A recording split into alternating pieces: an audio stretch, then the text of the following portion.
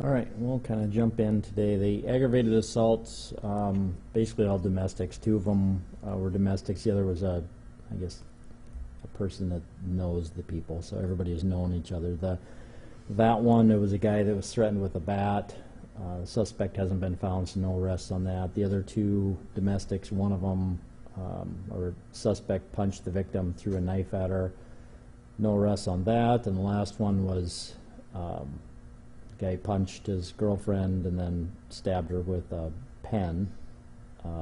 He was ended up arresting, but no serious injuries from any of those. The burglary was a house that was entered. Cardiac arrest was an unattended death, nothing suspicious there. The disorderlies, some obstruction cases, other reports. One of them involves juveniles, but nothing big. Family offenses are protection order violations and a few reports. The fight disturbance, we had a guy that was arrested. I know he had some meth or a little bit of meth, some residue, I think is what it was. But the bulk of that, I don't have reports yet, so I'm still waiting for that stuff to come in. The fraud was a wallet that was lost. Larcenies, nothing big out of there. A lot of shopliftings and unlocked cars. Nothing big with the narcotics. The sex offenses, one was a report, the other was a sex offender that didn't register. Simple assaults were more domestics and reports. And the weapons violation, that was somebody fired a gun and I guess into the road, pointed it down the ground, fired the gun, and then left. There was one casing that was found, no reports of any damage or injuries. We did have a couple witnesses, but weren't able to figure out who the suspect was. Any updates on the homicides?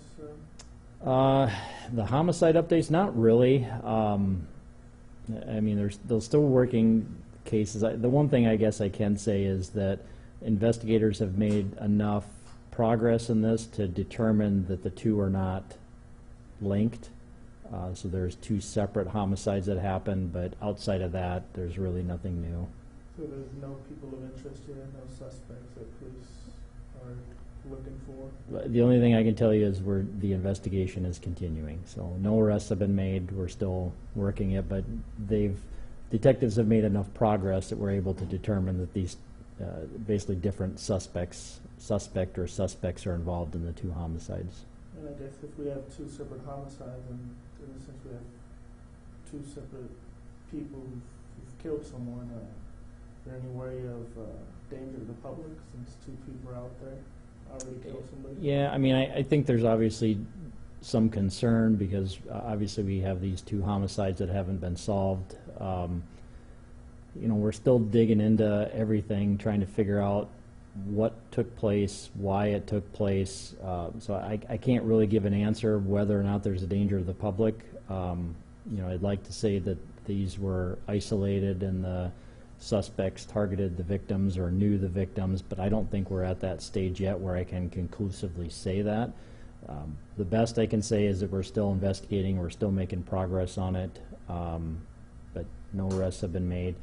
You know, the other piece of that, I don't think we really got a lot of tips that have come in. I know we've kind of talked about that before, about looking for more information, and that's one of the things that I think we're still lacking. I don't know that that's going to change. I don't know that we're going to have people that magically decide to call Crime Stoppers or call police with details, but we'd still welcome those tips or any piece of information if people have it.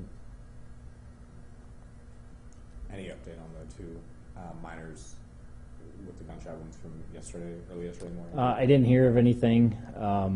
They were pretty, I guess,